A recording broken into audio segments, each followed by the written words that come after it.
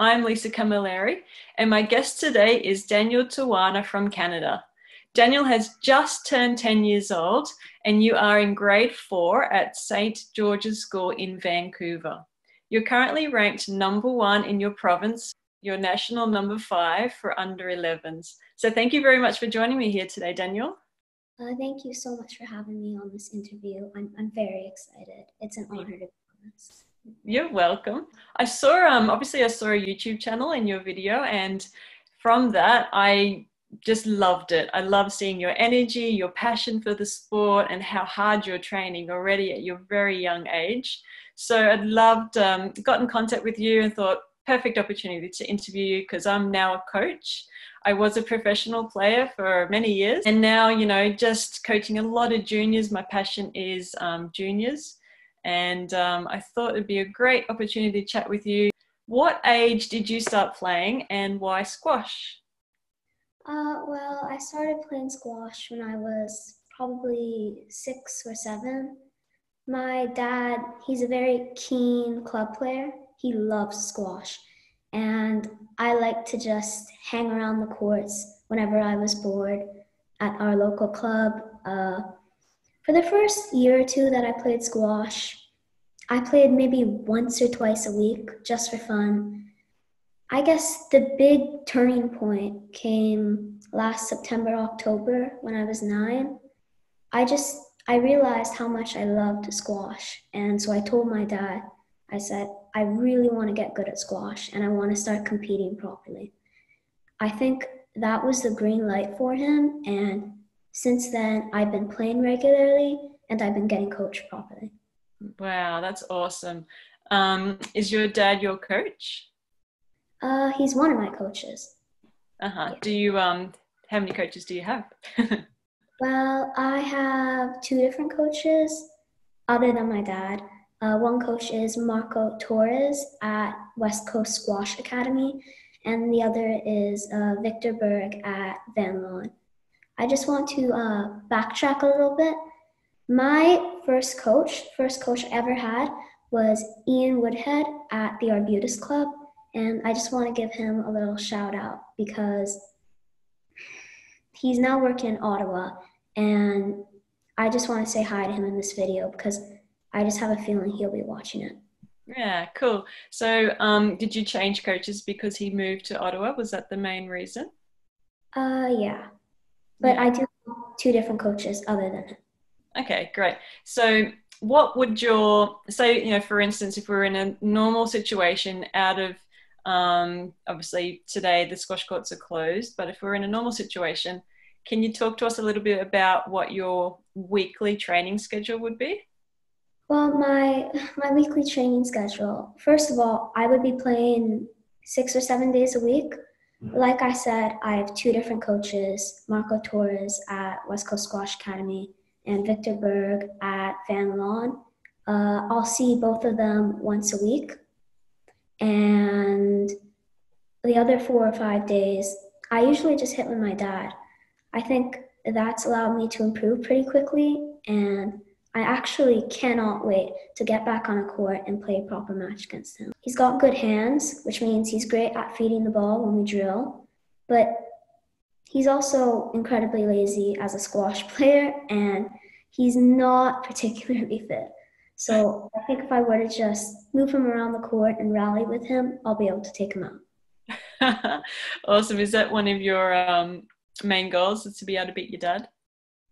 I guess, yeah. And I see your brother plays as well? Yes, he does play a bit. Yeah. Okay. Do you currently play any other sports? Well, usually I'd be playing baseball in the spring. I think that I love baseball, but I think not playing baseball right now has really given me a chance to focus more on squash during quarantine. Yeah, okay. So you mentioned that you're down the club 6 to 7 days hitting. Is there any other elements that you focus on? For instance, you know, Paul Cole, he's right into his strength and conditioning. You got Gregory Gaultier, who loves his core work. Do you do any other training apart from being on the squash court? Well, right now in quarantine, I guess, I've started doing lots of core work. I think there are two reasons that you really need to work on your core. One reason is if you're just stretching out to get a volley, you need to be balanced to hit a better shot, and having a strong core allows you to do that. The second reason that you need to have a strong core is just so you're bigger, because for me, if I were to play somebody who's bigger and older than me, I need to be able to keep up with them and compete with them. So I'll be doing lots of core work like crunches, I'll do lots of the plank, I'll do lots of other core activities, and I'll always do hundreds of push-ups every day. Wow. So quite big on just building core strength. Like you said, core is such a important element. For me, I sort of say your core is your motor. If you've got a weak core, you're not going to have the power and the strength to really be able to do anything. Watching your YouTube video, I mean, if no one's seen your YouTube video, I'll put a link below where they can check it out. But in that video, you did a lot of skipping. Is that another one of your main elements with your training? Yeah, I started skipping 8 weeks ago, the start of quarantine. I found the skipping rope in the garage. I would practice for an hour a day, just practicing and perfecting all the simple things. And then while I was watching Anthony Joshua training videos on YouTube, I realized he likes to do all these tricks like high knee crossovers and double unders and normal crossovers. And I realized that I could do all these things too. So I just started YouTubing some videos about all these cool moves, and now I'm practicing them and I'm trying to incorporate them into my skipping routines.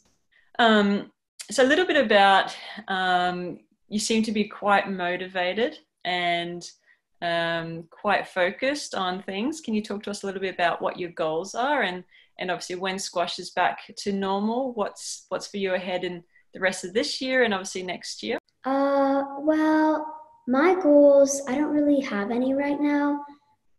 The most important thing I focus on is the next training session, the next match I play, the next tournament I enter. I'm just trying to keep everything as simple as possible. One of my coaches gave me a great piece of advice, and it's focus on the journey, not the destination. There is no end goal. Just let everything fall into place. And so I always try and keep this in mind all the time. What I'm doing, it may look really hard for some people, but it's actually lots of fun. Mm-hmm. You know, the hitting, the doing drills, the off-court training, it's all a part of squash, and I love it. I just want to keep on improving and keep on getting better. Oh, that's so good. What's your favorite part of your training? My training, the feeling you get after a really hard session of training, that sense of accomplishment, I guess. You know you push yourself to the limit. You know that you push yourself to the limit, either physically or just on a squash court. Anthony Joshua, like I said, he phrases it like this. He says that all that hard work and effort you put into your practice is like putting money in the bank so you can cash it out later during the match. You seem to have such great focus on things already. See, you've just turned 10, so you've got one more year in the under 11s, is that correct? Yes. Yeah. And have you played any international events so far? I have. Last December, I played in the US Junior Open, U11.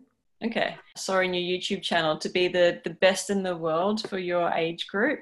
A lot of juniors, they sort of focus, you know, being the best in their province or being the best in their country, but you seem to have leaped ahead of that, and you aim to be the best in the world. Where has that come from? Where does that come from? I honestly don't know. I just feel as though I can do it. I feel as though I could be the best in the world. And I think I may not, but I think it's possible. Yeah, good. That's great confidence, and I think you haven't put limitations on yourself, which is, you know, fantastic. Let's talk a little bit about away from training. How do you relax, and what do you do in your free time? I like to read a lot. At the moment, I have been reading lots of sports autobiographies. I also just like watching good TV shows. Some of my favorite shows are Grey's Anatomy. I think I've seen every season and every single episode at least 3 times. The West Wing. I just recently started this and I'm into season 3 right now. I'm really enjoying it. And This Is Us. I also really loved The Last Dance. Mm-hmm.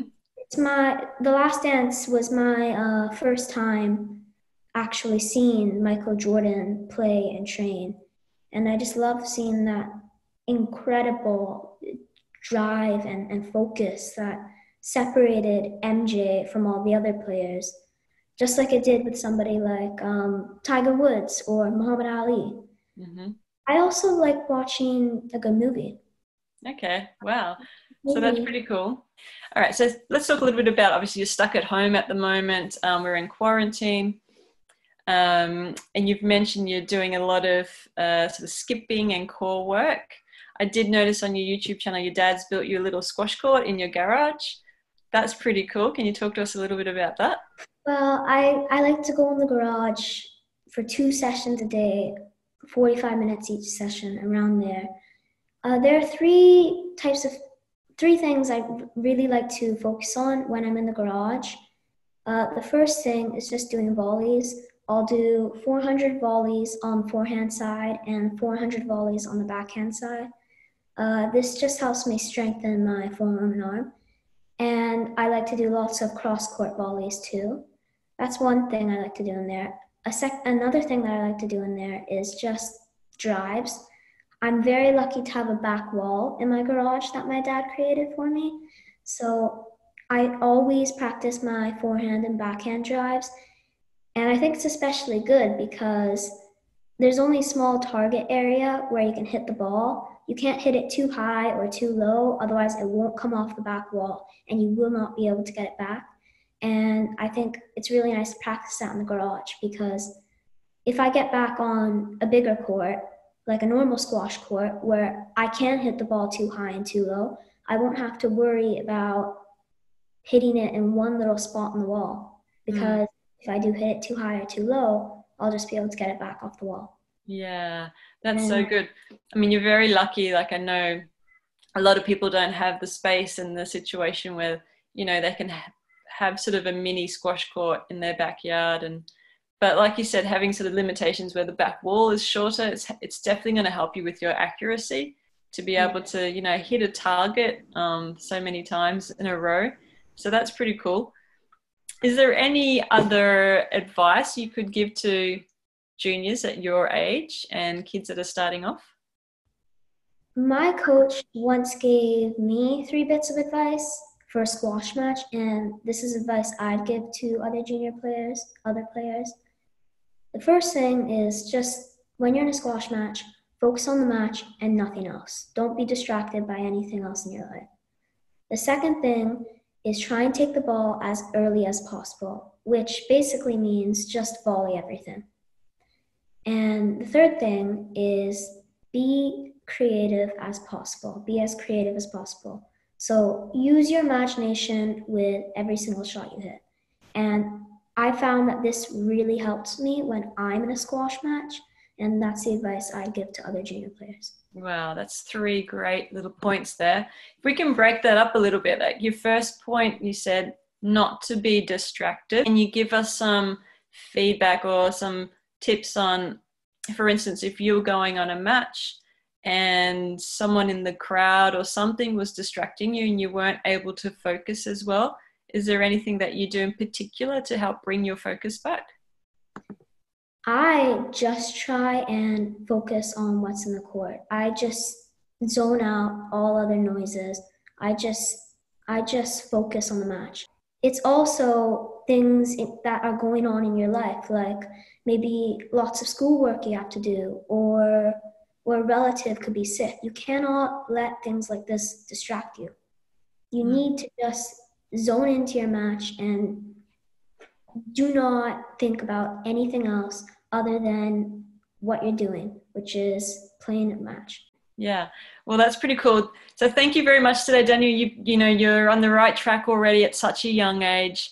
I think, you know, with your worth ethic and your passion behind you, keep it up because you're going to go places, and we'll definitely keep a track on you. So thank you very much for your time today. It was a pleasure having you on and sharing just some tips and some knowledge to all the other juniors that will hopefully watch this video.